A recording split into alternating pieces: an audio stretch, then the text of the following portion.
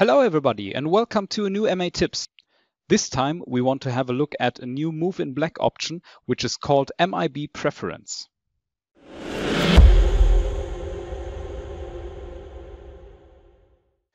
What we can see here, we created a simple queue list. So the first queue with a position in red. In the next queue, the dimmer goes to 0. So this is my blackout. Then we have some queues in between where nothing special happens. And in the last queue, we go back to a new position and a new color in blue. Now we want to use Move in Black for our sequence to prepare the new position and the new color while the dimmer is closed. So we go to our sequence settings. And in the sequence settings, we say MIB enabled and we choose the MIB mode early. So as soon as the dimmer is closed, we want to do the Move in Black, so the preparation of our new position and the new color. You can see that this works. So we are back in the first queue. Then we go to the second queue. Then the dimmer is closed.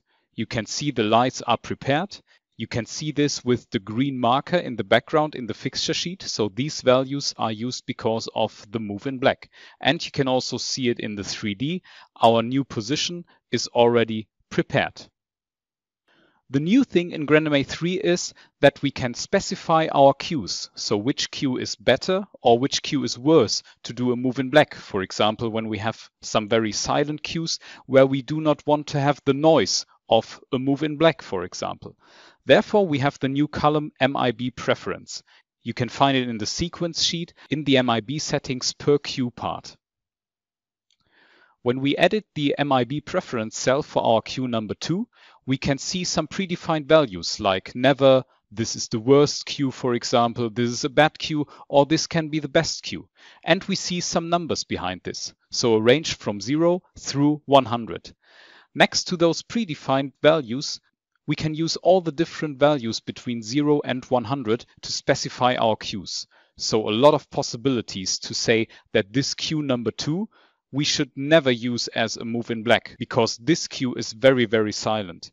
Queue 3 could be a bad queue maybe.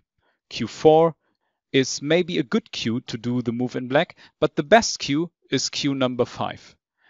Remember, we enabled Move in Black early, so as soon as the dimmer is closed, normally we would do the Move in Black. Now in Q2, the dimmer is closed, but you can see the Move in Black is not done, because the MIB Preference has a look at the best queue in the list. And of course, this is queue number 5, because we said this is the best queue in our MIB Preference column. You can see the green background of the values, so now the Move in Black is done. And when we are in Q6, our new position and the new color is prepared.